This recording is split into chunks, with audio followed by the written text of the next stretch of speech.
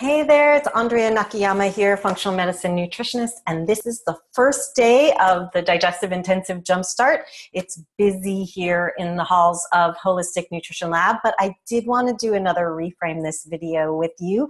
And today's Reframe This is a little bit different in that we're hearing questions about what's the difference between functional nutrition and integrative and holistic nutrition. And I have a wealth of resources for you that speak into this. And I'd love to invite you to go to the Holistic Nutrition Lab blog, and you can find that at www.holisticnutritionlab.com/blog.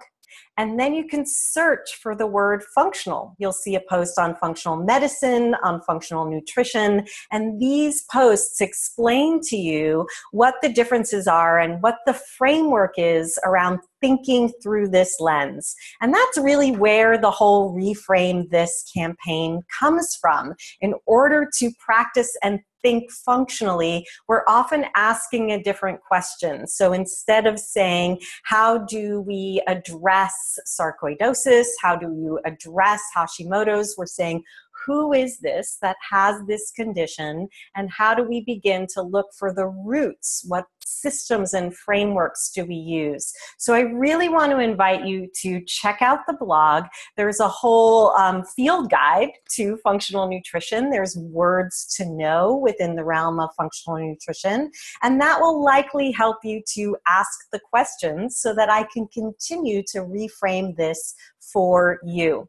So I'm going to keep the Reframe This campaign going over time. Whenever I see a good question come in, please do write your question with the phrase reframe this and then your question, and I'll be sure to answer it. And again, remember that you can check out the blog, www.holisticnutritionlab.com, and today is the first day of the first class of the Digestive Intensive Jumpstart. It is not too late to join us, and you can learn more about the Digestive Intensive at www.digestiveintensive.com. There's a great little sneak peek video over there that I think you'll enjoy, and I will see those of you who are enrolled in class.